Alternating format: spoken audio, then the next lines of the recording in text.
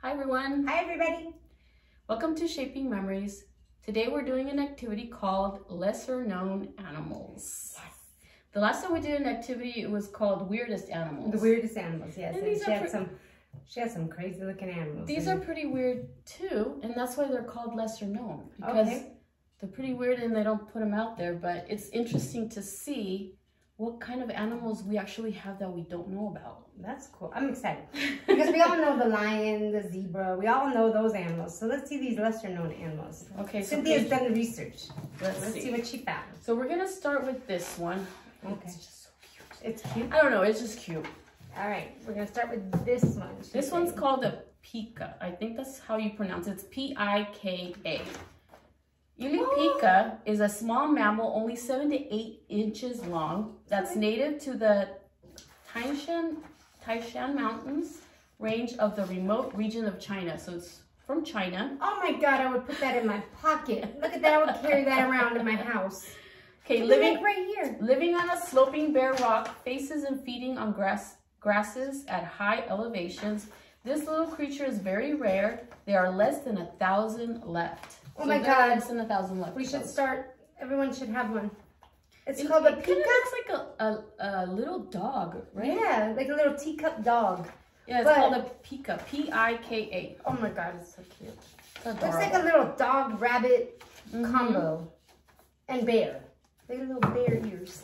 Okay, ready for the next one? Oh my God, yes. I hope they're all cute like that. This one's called a pangolin. Pangolin? I think that's how you pronounce it. Pangolin. Oh, sorry. I'm going in the wrong way. I should go this way. I just don't want you to see them, Paige. Okay. Here you go.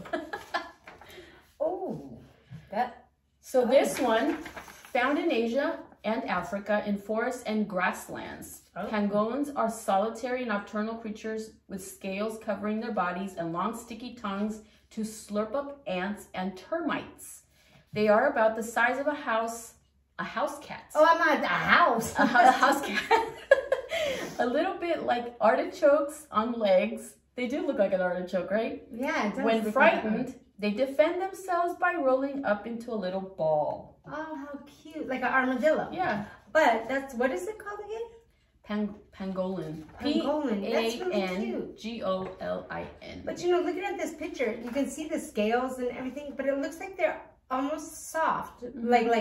But I wonder if they're soft or hard. But it looks like, I don't know. They're probably hard because it protects them when they roll. Yeah, that's true. It's really cute. That is cute. Size of a house cat. You said size of a house. I'm like, what? Not a house. Okay. Now this one's pretty interesting. This one's called a tough deer. A tough deer's adaptation is vampire-like fangs. Yes, so it has fangs. teeth. Fangs. It has fangs because they are used for fighting in mating season. Historically, the species is known to live in high damp forests in China, northern India, and Burma, next to the water and tree lines. The tough deer is rarely seen and is most active during morning and night. Oh, wow. It's a vampire deer. It's like got a little tooth hanging off the side. A vampire deer. Oh my God. That's interesting. Cool. I know, it looks like a little deer. And it's like, no, but I got fangs. You watch I'm out. going to take you out. Oh, wow. Okay, here's the next one. That's cool. I never knew about that deer.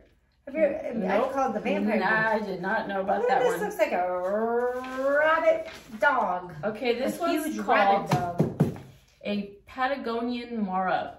The Patagonian mara is basically a very large rodent. Imagine seeing one of these scurrying over the subway tracks in Manhattan. Oh, heck no. No, someone's dog is loose. So that's an image that probably makes your skin crawl, but give them some love because they are very family-oriented creatures as they stay monogamous for life. What? So they're very faithful. Very faithful creatures. Look, it has like rabbit, doesn't it look like a rabbit? It's like a rabbit and a dog mixed together. It's so weird. But when you said they're very family oriented, I thought you were going to tell me people make them as pets. No. They're monogamous. They're family oriented with their species. Group. I was like, oh my God, people have this as a pet. But okay, now this one might scare you a little bit, Paige. Oh, okay. Is it a spider? No, I don't do well with spiders at all. But okay. I think Oh God. This one's called an I or something like A. No, or A. Oh wow. That looks like a creature, like a I. Yeah, I. So it says I, Captain. Oh my These God. nocturnal lemurs have a very unusual build with large ears and rat-like teeth. The I is the only primate who uses rat-like teeth. Yeah. Echolocation, the process of locating something by producing sound and then listening to the sounds reflected back. Other animals you may be familiar with that use echolocation are bats and whales. Yeah, bats and whales, yeah. So they go by the echo. Well, this thing is like, has no fur. No. Like it has somewhat fur. Little hair like, sticking out. Ew, it looks, but maybe because of its eyes. I mean, his eyes really stand out. I, Captain. Oh my God. That's so cute. It's kind of cute. It looks like a Harry Potter creature. Give him some love. Doesn't it look like a Harry Potter Yes, creature? it does. Like it should be in that movie. Okay, here's a really, golems. I think this one is pretty cool. All right. Pretty cool. I think so. I wanted to make this one last, but it just is next. It's next. Okay. This one's called a Mary River turtle. Oh my God! It has like a Mary River turtle. Okay, the Mary River turtle is only found in the Mary River of Southeast Queensland, Australia. Despite the fact that it's one of Australia's largest freshwater turtles, it only received official scientific recognition in the 90s. Oh, wow. That would be really cool if they did have green hair. Sadly, however, what's often the marker of the green-haired turtle is not actually hair. Oh. Sprouts of green algae grow over its head and shell, creating their adorable punk rock look. Yes. The growing algae collects on the shell and forms a disguise which helps them conceal from predators. Oh, so that's not, yeah, so that's not his. No, he doesn't have no hair. It just has algae growing on it. Oh, that's so cool. I think it's pretty cute. I like turtles. They're cool. Well, you have a turtle. But look, it has, yeah, I do. It even has like little, it has little fangs, huh? Yeah, like little fangs coming down there. Oh, that's cool. Nice. Okay. Here's another one. It's pretty cute too. This one's called a hummingbird hawk moth. A hummingbird hawk moth. Yeah. Oh, as you can see, look. Isn't that kind of interesting? Oh my God, it's like all those things together. There is a hummingbird that kind of has hawk-like. So it's as large as a hummingbird and prominent reddish wings. You can see the hummingbird hawk moth in Scotland, Wales, Ireland, and England, where it's often found feeding in gardens and woodlands. And it does look like a moth by the like its little body, and then it has like, it would be like you took all three of those together. It's made so a weird, little hummingbird hawk moth. Hawk moth. Did you see the hummingbird hawk moth? Okay, here's the next one. Let's see. This one's. I'm hoping you could see the picture because it looks like camouflage. But this one's called a lowland streaked tenrec. Oh wow. It says, tenrecs can fit in the palm of your hand and with their orange and black coloring resembles a bumblebee. Ew. They have quills, cute little snouts built for foraging insects and plants. There are two distinct types of tenrecs, each of which is found in different Madagascar climate zones. Oh. See, it has these little green, if I see on your picture, these little, that's part of his snout. Yep. Little green thing. Snout. That makes it go into the grass, like how she's saying, like camouflage. Like a little. It fits in the palm of your hand. Oh wow, this one. Cool. So we have two left. All right. And then it's really cute. This one. This one's called the pink fairy armadillo. Pink. Oh, isn't that cute?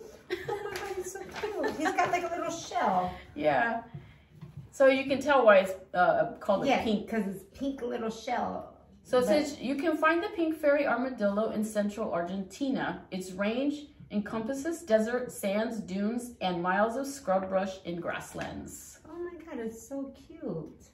So it's not like we'd ever be in those places unless you're a traveler and then you're going to see them. But that's why we don't see them. I know, it'd be so cool though if you went to this place and you'd be like, oh, that's the pink, what'd you call it again? That's the pink armadillo. Pink fairy armadillo. Pink fairy armadillo. Pink fairy armadillo. And this one is the This last is our last one. This one's called a narwhal. These are, oh my God. I have a story about narwhals. Narwal. Narwhal. It's called a narwhal, yeah. Oh, the mythical looking narwhal. This is the closest creature so far that has similar features to the beloved unicorn. These creatures can live up to 50 years with their main cause of death being suffocation. Due to being trapped by sea ice. Like their other whale counterparts, they are quite large, ranging from 13 to 18 feet, excluding the tusk. Okay, I have a story about this real quick about the narwhal. This one right here. So my daughter, in elementary school, came home and told me about that there's narwhal. Like she drew a picture of it, and I said, oh, that's a cute little creature you drew. She's like, Mom, it's real.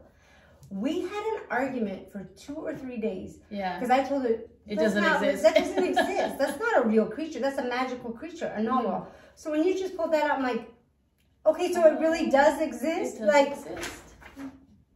She and I have gone round and round if these actually exist when she was a little girl. And then I asked somebody and they're like, no, they do. And I'm like, I don't believe it. Now you have a picture. There you go. This is cool. But where's their eyes? They look so cool. I want to see. But could you imagine seeing that come out of the ice? That big long tusk? Well, I don't think it'd be anywhere around the ice. No, but is that what's the tusk? Is the unicorn? It's like a unicorn. But like it's like a tusk. Like it punch. I wonder if they use that to punch through the ice. I think they do. Wow. But like it said right there, one of the last ones that you gave, because I was like, well, like it says on the in the what I just read, it said that the only way that like they die is they suffocate because they can't get out. Oh my God, I didn't even notice. If you look here on this picture, here they are right here, these narwhals, but there's a whole group of them back there in the picture. And you can I didn't see them, and they're like swimming through. They're going through, yeah. They're just swimming through the ice. That's so cool. This was cool, Cynthia. Aww. Okay, everyone. I hope that you enjoyed this activity. If you'd like to see more of these videos, please subscribe to our YouTube channel and like, and we will see you next time. Bye-bye. Bye.